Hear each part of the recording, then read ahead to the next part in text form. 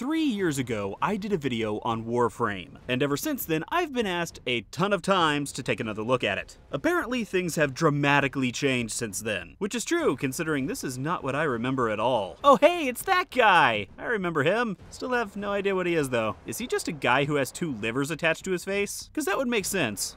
Never know when you're gonna need a face liver. Aw, Rhino Space Ninja! It's all starting to come back to me. Anyway, the tutorial section of the game is actually much different than I remember. You now get to choose between one of 3 frames, although I decided to stick with what I knew. It also didn't end up mattering, but you'll see why in a second. And you also get your choice of weapon now. I went old school ninja and chose a bow staff for my melee weapon because Donatello is my favorite Ninja Turtle. And that is relevant. And I went with throwing knives for my secondary. Who says you shouldn't bring knives to a gunfight? More like you shouldn't bring a you to a me fight, because my knives will enter your body and do serious damage to your internal organs. My smack talk needs work. I also ended up going with a bow and arrow for my primary weapon. Okay, that's cool. Melee combat has received a serious upgrade since I last played. Part of that is being able to reflect bullets. Maybe you could do that before and I just don't remember, but I like it. I found myself actually using melee a lot more than in the past. And guns are pretty much the same. Pew pew pew pew pew pew pew. Screw that, let's slice some people. Oh god! That's a torso. And there's his legs. So I was super excited to be an actual space ninja this time. What with the bow staff and the bow and arrows and knives. But the moment I left the tutorial, the game loaded up my old character. And back to stupid guns. Oh well, I figured I'd just work my way back up to the equipment I wanted, which you can buy for some real-world cash, or you can get the blueprints and attempt to build them, which is gonna take a while. For just the bow staff, it's gonna be at least 12 hours. And that's excluding the amount of time to gather the materials. And 12 hours? I could get to max level in like 6 WoW clones in that amount of time.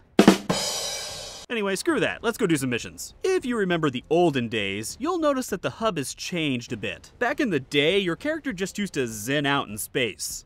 Dude, these planets are all like really tiny. Now you actually have a ship where you can walk around and use different kiosks to shop the market, upgrade your character, pick missions, build equipment, etc. It definitely helps with immersion. Missions are pretty much the same as before. Just pick a mission and attempt to complete it. You could be stealthy if you want, but since I'm a giant albino rhino with a machine gun,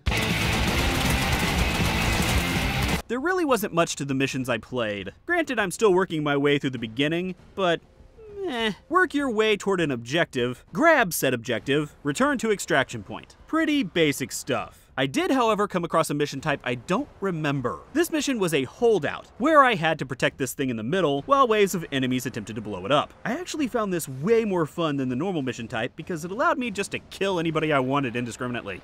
It's like a dream come true. I stand by what I said. Another weapon you have at your disposal is your special skills. My favorite was my Zelda Sword Blast, and my dash ability which allowed me to slice up multiple enemies. The other weapon you have at your disposal are your awesome parkour skills. Jump up walls, run on walls, slide, do a spinny jump thing, and of course, double jump. Now, something I really don't remember touching on before was the upgrade system for your weapons in your Warframe. As you kill baddies in missions, you'll gather mods which will give different buffs to your equipment. How many mods you can use depends on your level with the item. This is actually pretty cool. I like the idea of being able to upgrade your equipment rather than having to wait to build new equipment. You can also fuse the mods together to create better mods. Fusion Ha! Shit. I'll be right back, I gotta go fix this.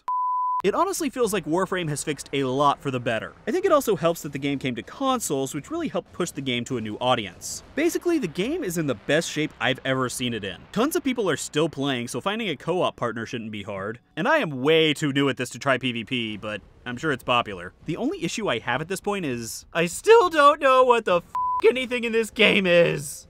And that was my second look at Warframe. I hope it met your expectations. Probably not though. If you're new here, make sure to hit that subscribe button for future videos. I've also put another video for you to watch right up here. If you'd like, you can follow me on Twitter for some random thoughts. And if you really want to help out the channel, you can buy some merchandise. Or you can donate to me on Patreon like these other amazing, I don't know what the f they are.